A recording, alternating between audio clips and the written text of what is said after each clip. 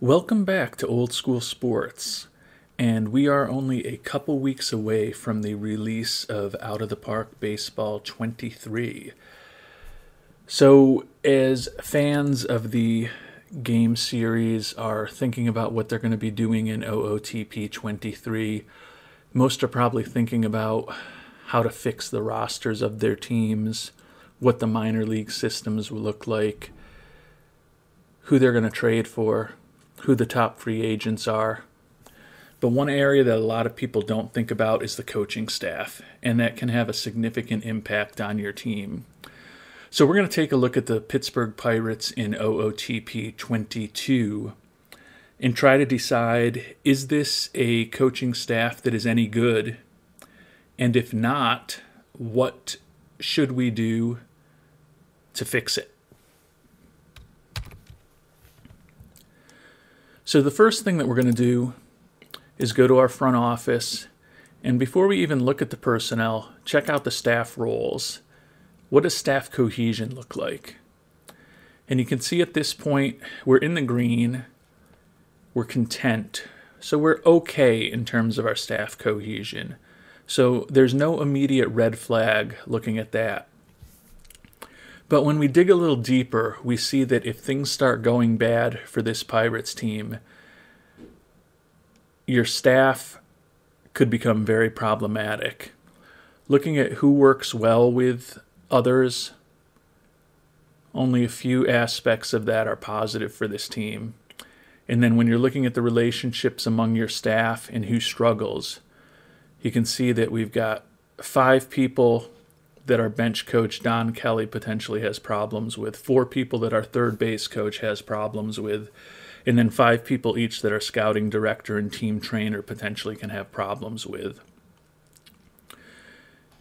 Now, the relationships of the scouting director and team trainer are probably less important than those who are going to be on the field every day. But with so many potential negatives here, if things start going bad for the Pirates season, this cohesion could get materially worse, which will have a negative impact on your entire franchise going forward. So I'd say at this point, the cohesion right now is not a red flag, but the number of potential personality issues we have among our coaching staff is a potential issue.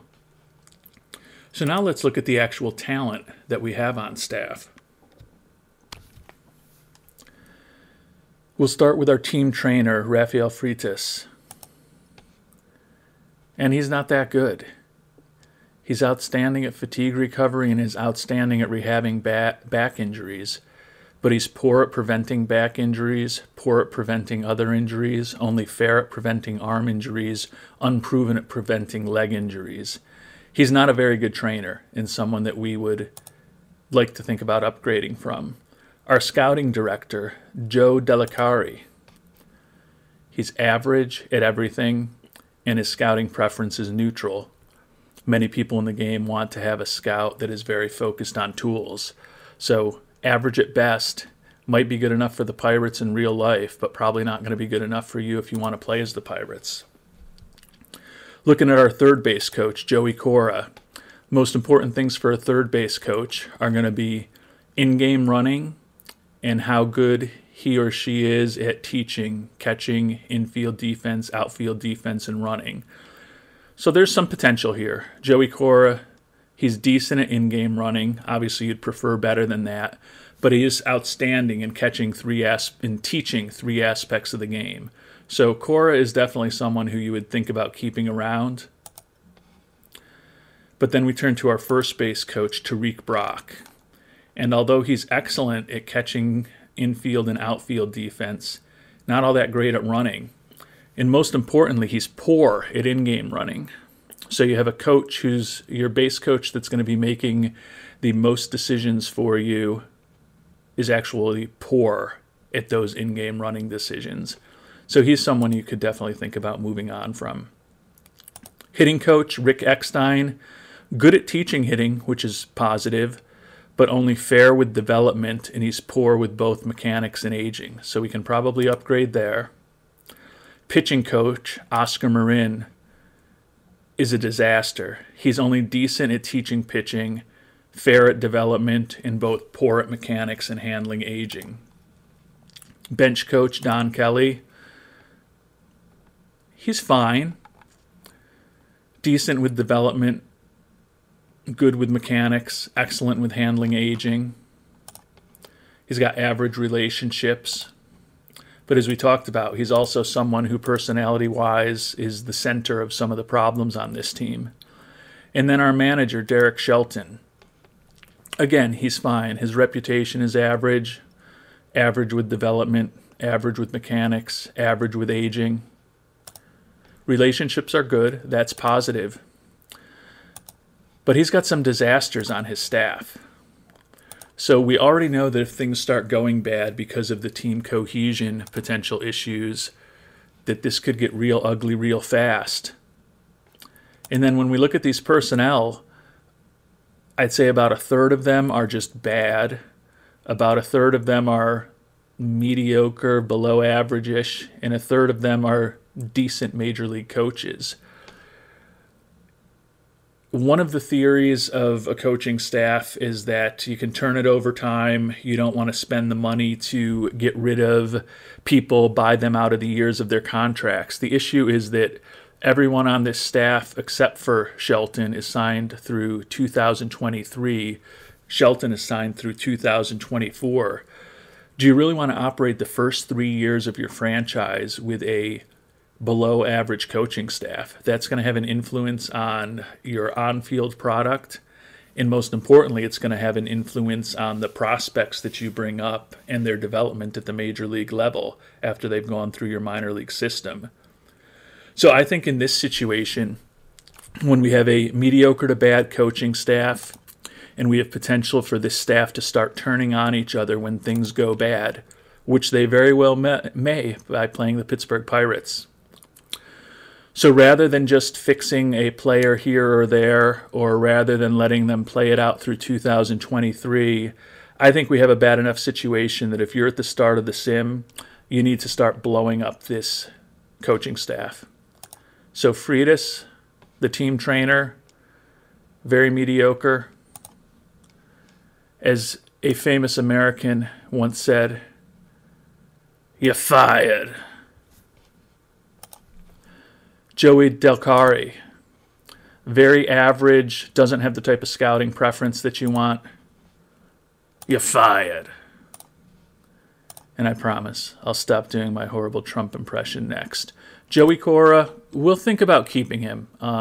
He's great at actually coaching up players and decent at in-game running. Maybe want to do better than that, but as we talk through this, he is someone who we may be able to keep. Tariq Brock is not as good at Joey Cora. He's excellent where Cora is outstanding at teaching those three traits. He's poor at in-game running. We're going to send him away also. Rick Eckstein, the hitting coach, good at hitting, not that good with development and horrible with mechanics and aging. Rick Eckstein, fired also. Oscar Marin, pitching coach, even worse, fired also. Don Kelly, the bench coach, he has potential for someone that we would keep. You know, we don't want to just completely waste money, even though he's only making $100,000 a year for the next 3 years. So in the case of a Major League Baseball franchise, you know, spending $300,000 to get rid of somebody that's no good is not that big a deal. He's not no good. He's decent, like it says with most of his traits. So we would think about keeping him. And now the big question is Derek Shelton. As we talked about, his manager profile is actually decent. But the reason we have to let go of Shelton is that, keep in mind, we want better coaches on the team, and we also want better staff cohesion and less people who struggle with one another personality-wise. And Derek Shelton right now has the authority to hire the hitting coach, hire the bench coach, and hire both of the base coaches. So even with the moves that we've made, there are 4 spots on this staff, 4 critical spots on this staff that Derek Shelton is still going to be in charge of doing the hiring for.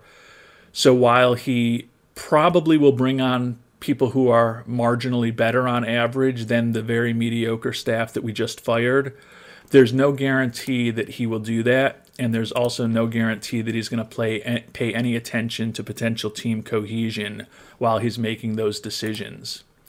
So we actually have to fire Derek Shelton also, and that's obviously going to be the most expensive part of this, almost $3.2 million that we're going to have to pay out. Fortunately, we're right at the start of the sim, and despite all of the moves that we just made, we still have got money. So we're going to spend less money we're going to have less money available for free agents than we would have otherwise. But I think in a situation like this, you have to just bite the bullet right at the beginning of the sim and then proceed going forward with a good coaching staff, and we're hoping a great coaching staff that's going to help the development of your franchise for the next 3 years a lot more than the people that we got rid of would have. And also, since we're playing as general manager, we're going to fire our assistant GM, Ben Charrington. Really no need to keep him along, and he was someone who had some bad relationships also. So we have a clean slate with the exception of potentially Don Kelly and Joey Cora. And now, rather than thinking about bringing on people who are going to work well with Don Kelly's controlling personality and Joey Cora's personable personality, our goal is to fill the most important roles on this team first. And if we think that Don Kelly and Joey Cora can get along with the people that we really want to bring on and potentially contribute to the team, then we keep them. But as soon as there's problems with the personalities that they have, we're going to have to let them go and replace them with somebody else who's hopefully a better coach and is also going to get along better with the people that we're bringing on to this team. So clearly the most important thing for us to find is a manager, and that should be our first focus. Finding a manager who is really good at everything, but we want someone who's good at development, good at mechanics, good at handling aging, and also hopefully when we get into them closely is someone who's going to have good relationships with the team. So when you go to the search thing, you see Bruce Bochy, Buck Showalter, John Farrell, Terry Collins, John Gibbons, Ozzie Guillen, Art Howe, lots of famous, well-known managers, some of whom have won championships. The issue with hiring any of these people, though, is what we just ran into with the deposed Derek Shelton. Bruce Bochy would be an excellent manager to bring on, legendary with development, legendary with mechanics, outstanding with aging. The problem is, he's a Hall of Fame manager, most likely, and he wants authority to hire the hitting coach, the pitching coach, the bench coach, and both of the base coaches. So we're not going to be able to set up the team the exact way that we want to if we bring on somebody like Bochy. Buck Showalter, similar situation. He wants to hire the hitting, pitching, and bench coaches. John Farrell, he wants to hire the hitting coaches and the bench coaches. And as the general manager, we can't allow that type of discretion because the manager himself or the AI is not going to make as good decisions as we can make. So we're going to have to look for a manager that is not quite as outstanding as some of these legends of the game, but it's a manager who is going to let us, as the general manager, have discretion over all the rest of the hiring so we can build the best coaching staff in baseball to give these Pirates the best opportunity to reach their true potential and win as many games as possible in the coming seasons. So as we continue to search, we see John Gibbons here. He's not as good as Bochy, Showalter, Farrell, etc. at development, but he's still excellent, good with mechanics, good at handling aging.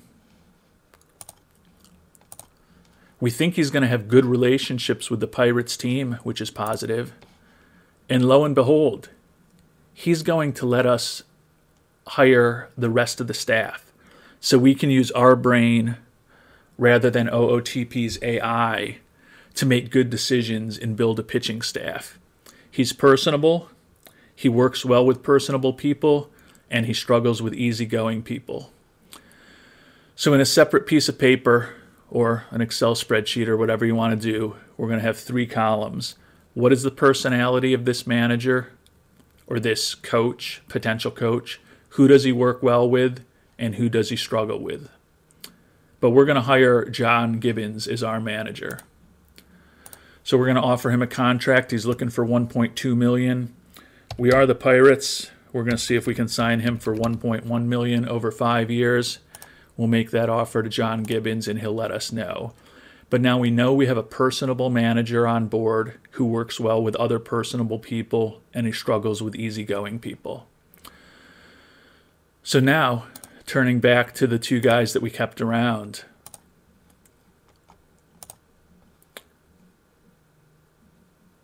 We don't have any major problems yet. Don Kelly's controlling. He works well with normal. And wait, oh, we do have a problem. The new manager is personable, and Don Kelly struggles with personable people. And we've got another problem here with third base coach Joey Cora. He also struggles with personable people. So the guy that we're building our entire coaching staff around, John Gibbons, these 2 holdovers who are average in the case of Don Kelly. I'd say Joey Cora is an above-average coach just because he is so good at catching infield and outfield defense, but he's still only decent at in-game running, and I think we're going to be able to find somebody just as good who is less of a potential personality mess.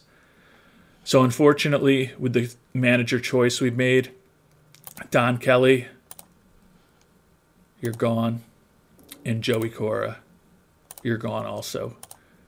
But now we've got a clean slate, and we know we've got a personable manager who works well with personable people and struggles with easygoing people. Another key decision is going to be who our scouting director is. So we'll look to see who we can hire for that job. So we're going to look at our scout ratings, people who prefer to be scouting director, and to us the most important thing is how they do at Scouting International and what their amateur preference is. We want people who are, in all probability, highly favor tools and also have a really good overall scouting profile. You know, if this guy right here, RJ Harrison, could be the answer. He's good at scouting the majors, excellent at the minors, excellent at international, excellent at amateurs, and he highly favors tools. But now we need to look at RJ Harrison's personality. So we go back to the default screen, and that will show us what their personality is, who they work well with, and who they don't work well with. And if we scroll down to our friend RJ Harrison,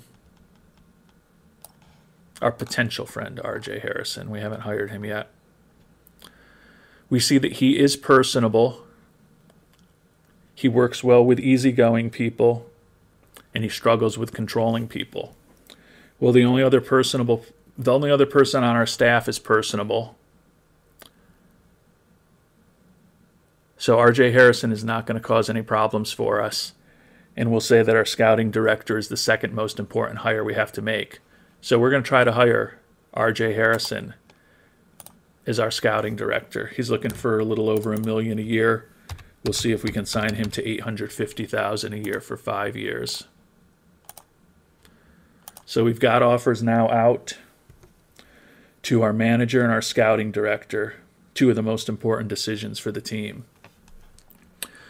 Next thing we're going to look at is we're going to turn to the 2 main coaches, our hitting coach and our pitching coach. Some would say to go bench coach next. Some would say to go team trainer next. Perfectly reasonable to do any of those, but we'll go to pitching coach next. Go back to our coach default ratings, people whose preferred occupation is a pitching coach. And the number one thing we're going to be looking for here is teaching pitching.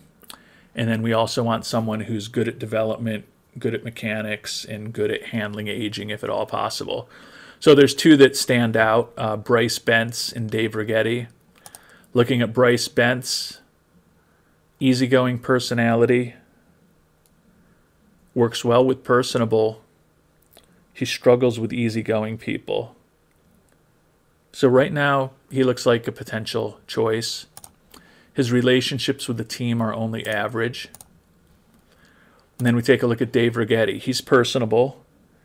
We know that that'll work well, and it'll work really well with the manager, John Gibbons, because he's good with personable people. He works well with controlling, and he struggles with normal. That neither of those are an issue. We don't have any controlling or normal people right now. And Righetti's relationships are good. So although Bryce Bentz is a bit better, legendary versus outstanding, they're both good development, and Bryce Bentz is a notch better in mechanics and aging. I like Righetti's good relationships with the team, and I'm also a Yankees fan. So I'm going to bring Rags on as our pitching coach, or at least attempt to bring him on. And again, on my little spreadsheet or my little sheet next to me, writing down Righetti's personable. He works well with controlling people, and he struggles with normal people. And right now that causes no problems in anything with our staff. So we are going to offer Mr. Righetti $425,000 a year to be our pitching coach for the next half decade.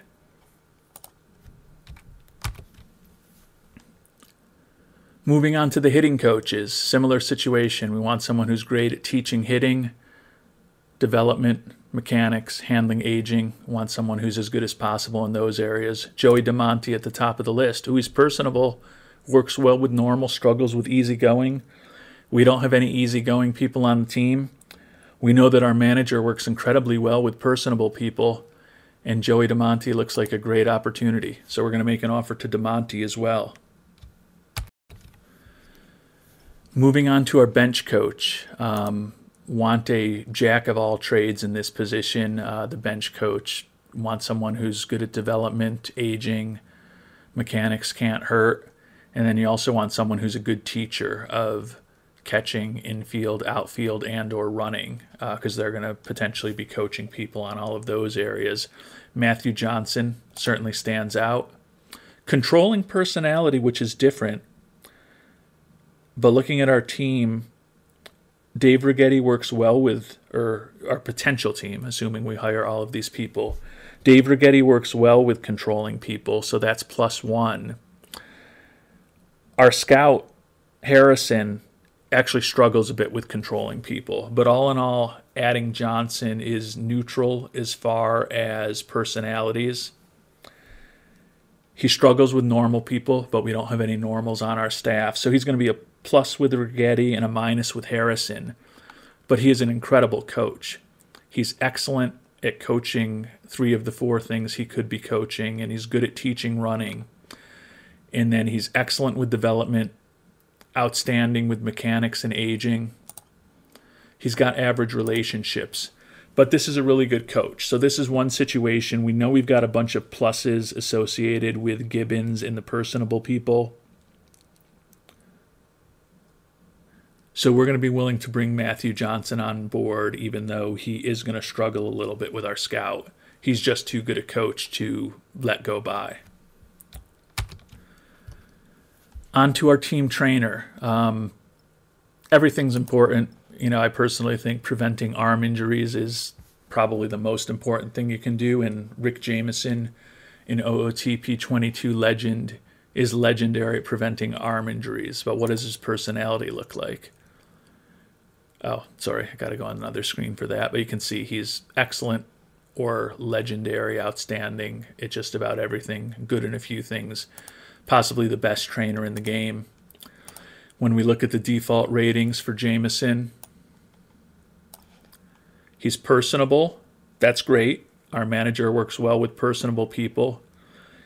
He works well with temperamental people. We don't have any of those yet, so that's not positive, not negative. And he struggles with normal people, and we don't have any normal people on our proposed staff. So it's a plus to have him around because the manager, Gibbons, is going to get along well with him, and he doesn't cause any problems. And he's also the best in the business at what he does. So Jameson is an easy add for us to offer him a contract as well. So down to just 2 roles to fill now, first base coach and a third base coach. Main thing about them is how good they are at coaching in-game running, and then can they help us at catcher, infield, outfield, or running coaching to help our players get better in those fronts. If we find someone who's got those aspects and who's going to be a positive influence in terms of personality relationships with the other coaches, then we found ourselves a great potential ad. So looking at all the candidates, a few of them certainly stand out. And one here, Ozzie Guillen, former World Series winning manager for the White Sox. Odds are he would not take a first base coach job for the Pirates in real life, but he's outstanding at in-game running, excellent at teaching running, and then he's outstanding at teaching catching, the infield and the outfield. He's got a temperamental personality. But looking at our team, that's not a problem. Because our potential bench coach, Johnson, and our trainer, Jameson, both work well with temperamental personalities. And we don't have anyone who struggles with temperamental personalities on the team. And we don't have any normal personalities on the team. So yeah, it's a little surprising that Ozzie Guillen would actually accept a first base coaching position. And Ozzie Guillen has been at times a bit dramatic in terms of his personality and some of the things that he has said and done in the course of his career. But for OOTP purposes, where the main personality traits that we care about are all here on the screen in front of us, he's actually going to fit in incredibly well with this team. So we're going to see if we can potentially offer Ozzie Guillen. See, he wants the manager job. But he says he would sign a contract as our first base coach, a lot less money. So we are going to try to bring on Ozzie, and we're not even going to mess around with the money and try to save a little money because he would be such a great addition to the staff with the skills that he brings. So now we've got one last spot to fill on our staff, our third base coach. And we've got a bunch of personable people on our team. We've now got a temperamental person on our team, and we also have a controlling person on our pitching staff. So it's getting more and more complicated with the addition of the temperamental personality of Ozzie Guillen to find someone who's good at in-game running, good at teaching, catching, infield, outfield, and running. So we've went through a bunch of these people, not great fits from a personality perspective. But if we scroll down a little bit, and this is just going to require brute force and time in terms of searching to find the kind of people that you want. We tracked down Tommy Runnels, who's excellent at in-game running, and he's good at everything else we'd want a third base coach to do: catching, defense, infield defense, outfield defense, and running. So he's certainly acceptable. He's going to have average relationships, which is fine. But now personality, the big question. Temperamental. All right, we just hired Ozzie Guillen, who's also temperamental. So we know that we can hire a temperamental person, and he works well with temperamental people. So that will help. Guillen will like having him around, and our bench coach Johnson and our trainer Jameson will also like having him around. And he only struggles with normal people. And we don't have any normal people on this pitching or this coaching staff we're trying to put together. So Tom Runnels is potentially a really good addition if we can bring on this guy who wants to be a manager, although he hasn't managed in 3 decades at this point. But if we can bring on Tommy Runnels, we will potentially have our coaching staff complete. And he would consider joining our coaching staff as our third base coach. So we are going to offer him $425,000 a year for 5 years. We offered everyone 5-year contracts. And if we go back to our front office and our personnel tab, you can see every role is now pending an offer. And with what we've done, we are going to have some great coaches if we can hire all of these people. And we are also going to have potentially great cohesion and a staff that works incredibly well together. So we are going to sim ahead a few days. We're not going to do anything else. We're not going to try to change the Pirates roster. We're not going to try to make them any better than just the default.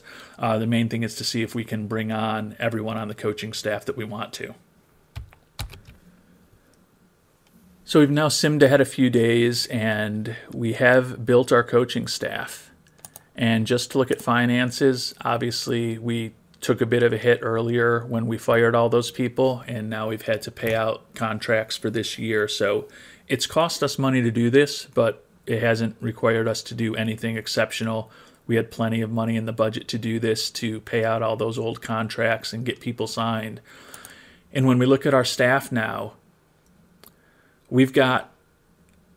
it's hard to imagine that this isn't the best staff in the entire OOTP universe at this point. And we've got them all signed for the next 5 years to get this new game off to a fantastic start for us in terms of the influence that they're going to have on our players on and off the field. But then we look at the staff roles and, oh my God, it's unhappy. What's going on here? What did you do, OOTP? What did you do, old school sports? We had a better situation before. Patience, my friend. Patience. You look at this staff, and they've just been thrown together over the last 3 games of the first 3 games of this regular season. We didn't even have a manager for some of them. They don't know each other. That will improve over time. And look at this. Gibbons works well with Righetti and DeMonte. Matthew Johnson works well with Guillen and Runnels. Righetti works well with Johnson. Guillen works well with Runnels. Runnels works well with Guillen. Jameson works well with both Guillen and Runnels. And there's only one potential problem on the entire staff, and it's that our scouting director is going to struggle a little bit with our bench coach. Our scouting director is going to be spending most of his time far, far away from Pittsburgh, looking at international prospects and amateur prospects. The relationship issues with your scouting director are probably the least important of anything possible. But have I ruined staff cohesion? And the answer is no. I've built the best coaching staff in the game. We've got them on board for the next 5 years together to guide our Pirates to unimaginable heights. And we haven't even blown the budget of our penny pinching Bob Nutting. So we are in really good shape. And because these relationships are so good, you are going to see that once this group works together for a little while, our staff cohesion is going to increase very dramatically.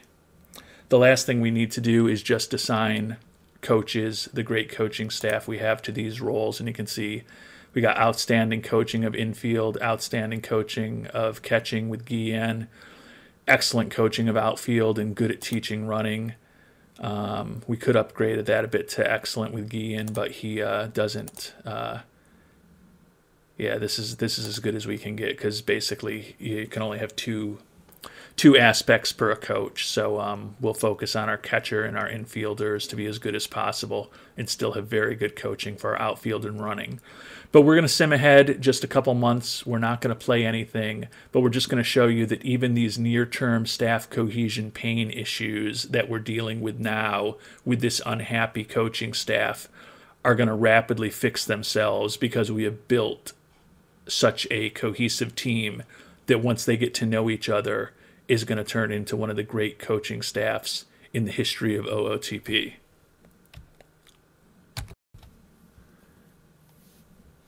All right, well, we've simmed 1 month into the season, and the Pirates have actually had an incredible start for the Pirates, 15-11. Certainly don't expect them to keep that up, and that's not the point of this exercise. But when we look at our front office and our staff roles, whoa, they've only been together a month, and they're happy. We're almost off the charts in terms of our staff cohesion. Let's see what happens after another month of these incredible coaches who have personalities built to maximize performance.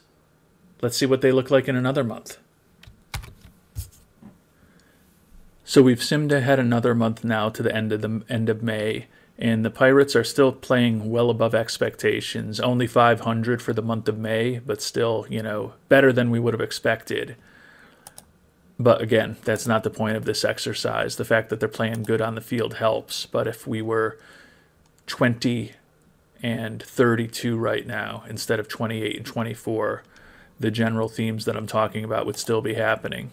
When we look at our staff roles just 2 months into the season, staff cohesion is ecstatic. We've built the best coaching staff in the entire league.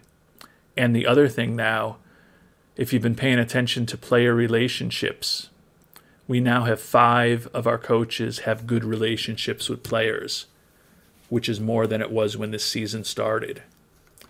Building a cohesive team of your leaders who are excellent at doing the things that you need them to do and all get along with one another is going to pay huge dividends for your team as you try to play in OOTP 22 or as you try to play in a couple weeks in OOTP 23. If you've got other thoughts on the subject, would love to hear them down below, but my main point is that when you take over a new franchise, don't just think about the players. Take an objective look at your coaching staff. And if the cohesion is an issue, if the personalities are an issue, or if some of the coaches just aren't very good at what they do, don't be afraid to blow things up right away. You're going to be dealing with this coaching staff for multiple years. You may as well just straighten it out right at the beginning of the sim, get it right, and set yourself up for as much success as possible in your season. If you're enjoying the show, would appreciate if you would like the video and subscribe, and would love to hear your comments down below. Thanks so much for watching, and hope you have a great day.